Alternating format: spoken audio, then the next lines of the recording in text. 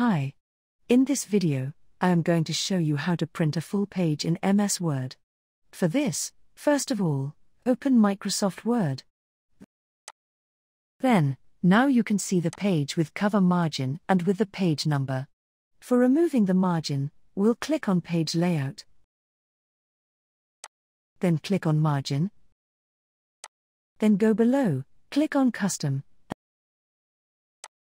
And then remove the top, bottom, left, and right margins.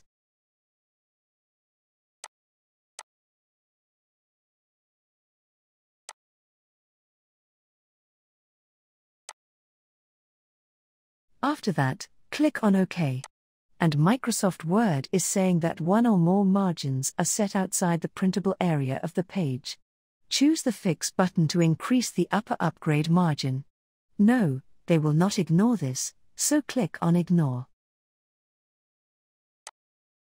Now you can see our margin, all the margins, have been finished. After that, remove the border line.